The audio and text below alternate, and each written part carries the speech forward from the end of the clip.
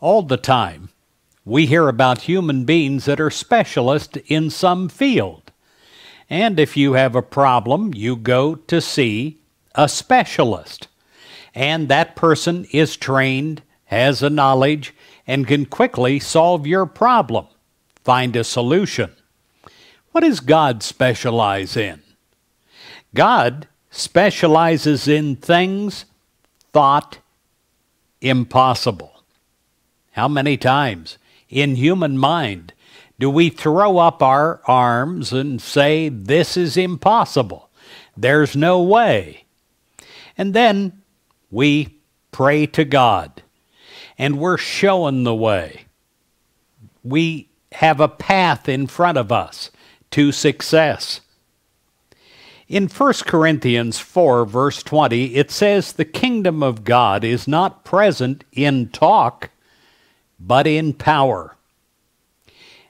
If you read Positive Daily Inspiration, if you watch these videos every day, you will not receive the power from these things. I'm just the signpost, pointing in the direction of you and God. And then when you make that connection, that's where the power is. It has to come to you directly through you.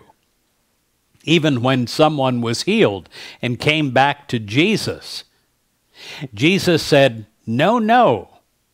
He said, don't look at me. Your faith has made you well. Let me tell you a story. In 1887, a woman by the name of Anne Sullivan became an instructor for a young girl named Helen Keller. Now, a childhood illness had left Helen blind, but also deaf. Anne started teaching, and Helen began learning. As a young student, she began to make dramatic improvements that others said, well, they said it's absolutely impossible, because she's not only deaf, she is blind. Helen's improvement was dramatic. Some people called it a miracle. But Anne Sullivan commented, people seldom see the painful long steps by which real success is achieved.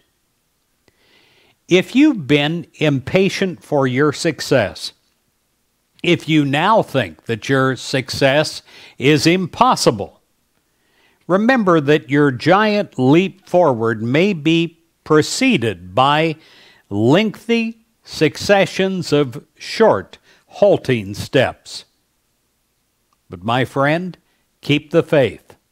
Keep the faith in God, and keep working by keeping the faith in yourself, and keep taking those steps, even if they're small ones. And if you do, you will find the results will be very miraculous. And that is the path of success. It is the path of finding the possible in the impossible.